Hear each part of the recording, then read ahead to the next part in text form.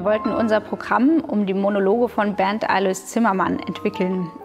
Bernd Zimmermann hat in seinen Werken oft Werke von früheren Komponisten, also aus schon bereits komponierten Kompositionen verwendet und zitiert.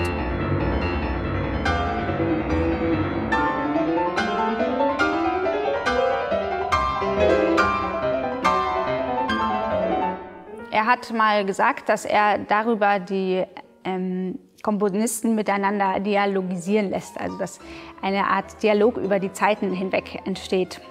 Und wir haben uns gedacht, wir möchten diesen Dialog intensivieren, indem wir zumindest einige von diesen zitierten Werken in einem Programm um diese Monologe herum bauen.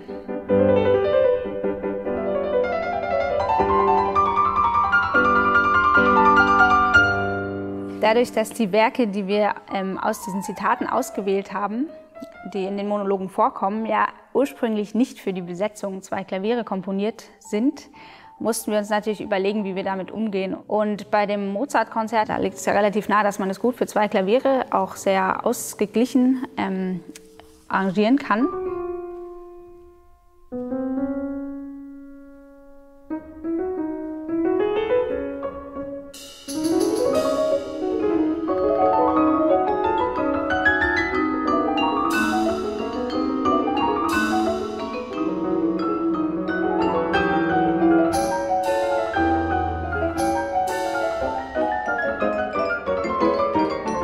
Aber dann kam natürlich die große Frage, wie macht man das zum Beispiel bei Jeux von Debussy oder auch bei den Choralvorspielen von Johann Sebastian Bach. Und schließlich sind wir auf den Gedanken gekommen, dass man das eben für 2 Klaviere und 2 Schlagzeuger sich sehr gut vorstellen könnte. Und so ist es dann dazu gekommen, dass Johannes Schachtner uns zu diesen Choralvorspielen quasi eine sehr freie Komposition geschrieben hat.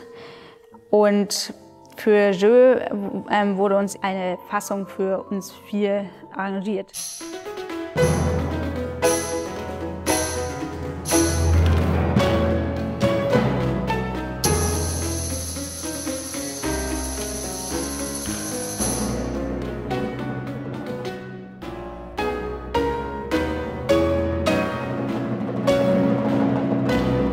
Also wir haben unser Programm déjà-rêvé genannt. Das ist ein psychologisches Phänomen und bedeutet übersetzt, also wörtlich übersetzt, schon geträumt.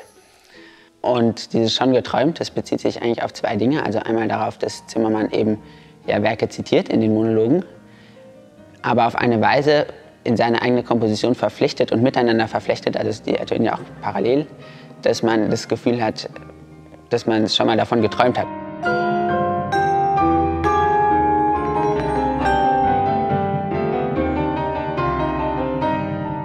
Ich habe für diese Besetzung bisher noch nichts geschrieben, insofern war das eine sehr spannende Erfahrung. Und für mich ist es immer mehr dahin gegangen, dass es eine Art Metaklavier wird, in denen die beiden großen Klavierkörper sozusagen die Hauptrolle spielen und die Schlagzeuger dann farbig das ergänzen.